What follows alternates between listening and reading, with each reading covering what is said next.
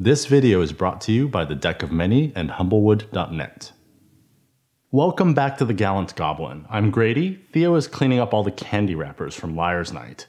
Today we're covering Wardlings Wave 4, which released October 23rd, 2019. Click the eye in the corner of the screen to see a playlist of all of our Wardlings videos. As you can see, these are packaged and sold individually, with an MSRP of about $7.99, though some places sell them discounted. Wardlings is a universe where children are the heroes with magical abilities and pet companions. Previous waves provided 2 figures, a boy and a girl, for 7 classes that are common in fantasy role-playing games.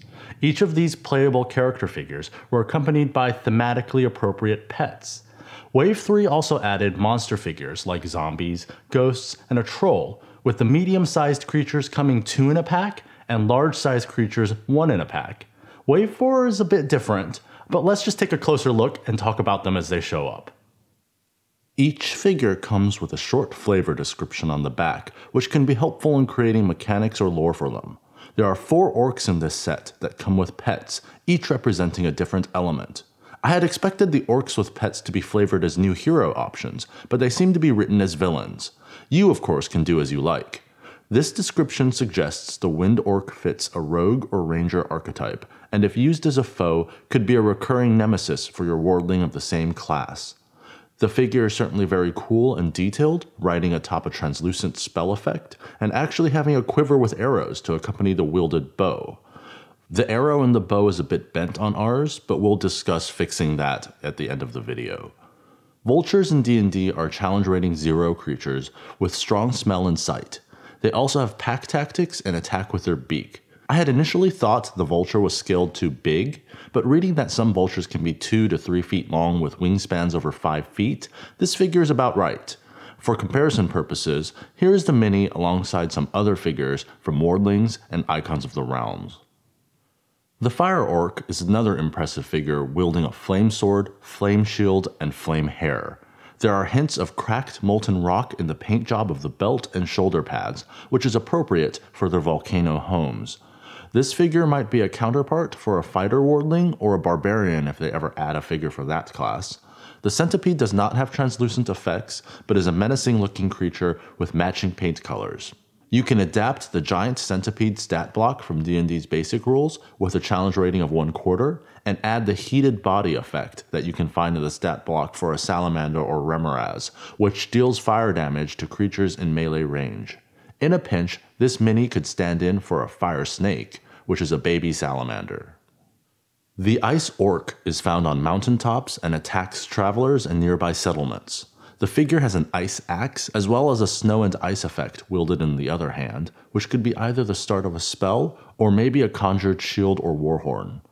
This figure seems like a natural counterpart to the Wardlings druids, especially the girl druid from Wave 2, who also has an Arctic theme.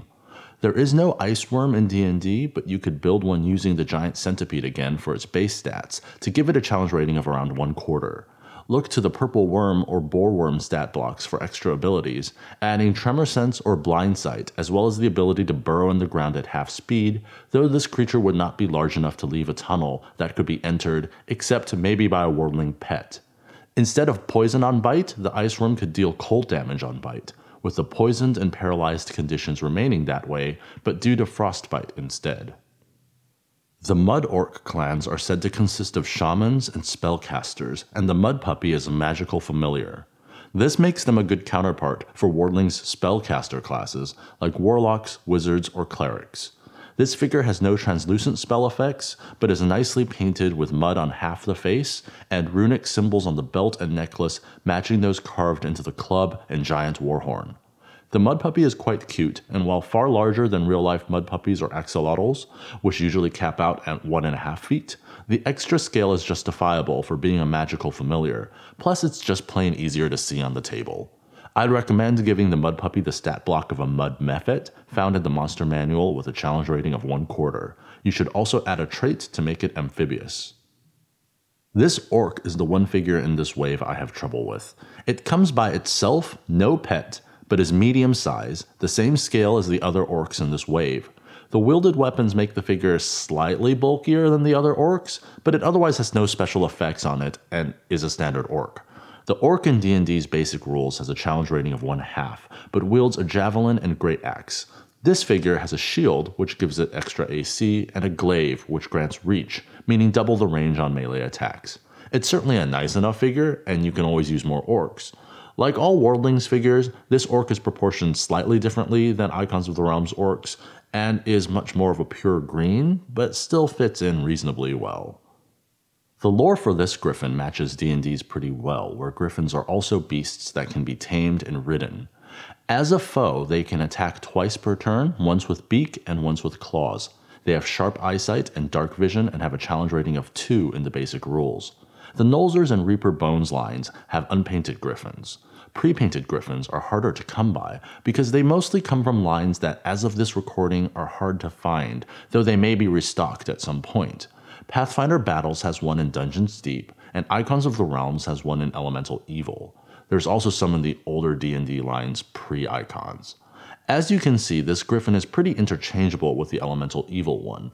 The Gryphon Cavalry in D&D's Dragon Heist set is much larger, and the rider is not removable. This dragon is presented as an enemy, but quite intelligent and willing to bargain. With its purple coloring, this would fit in with the evil-aligned chromatic dragons of D&D rather than the good-aligned metallic ones. There is no purple dragon in D&D, but this could fit in between the blue and red ones. Pathfinder does have purple dragons, which are the aloof and neutral time dragons. As you can see in these comparisons, this dragon is smaller than large dragons in Pathfinder Battles or Icons of the Realms. It's a reasonable size alongside the medium-sized dragons from Elemental Evil, so it could be used as a young dragon. It actually fits in reasonably well alongside this white wormling sculpt as well, if you prefer to use it for the first life stage of a dragon instead. These devils are nightmares incarnate, and use deceptive magic to drive hard bargains.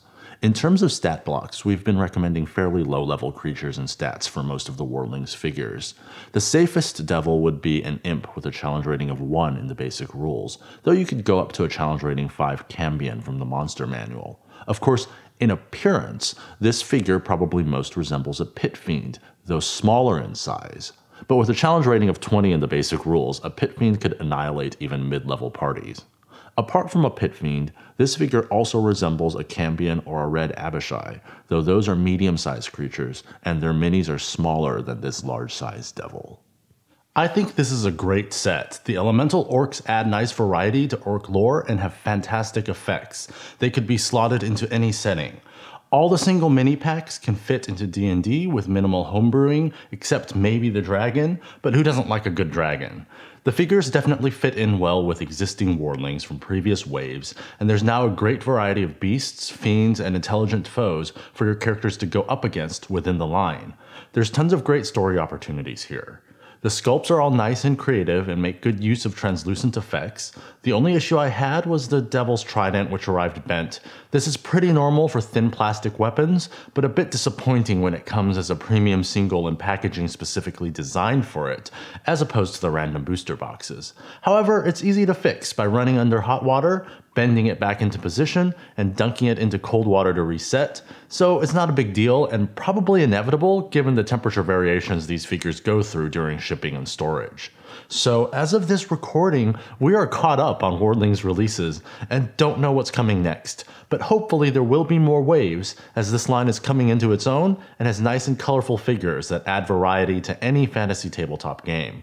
There is supposed to be a campaign setting for 5th edition D&D, written by Elisa Teague and published by Renegade Game Studios around the end of 2019, though there hasn't been any major updates since its announcement in March.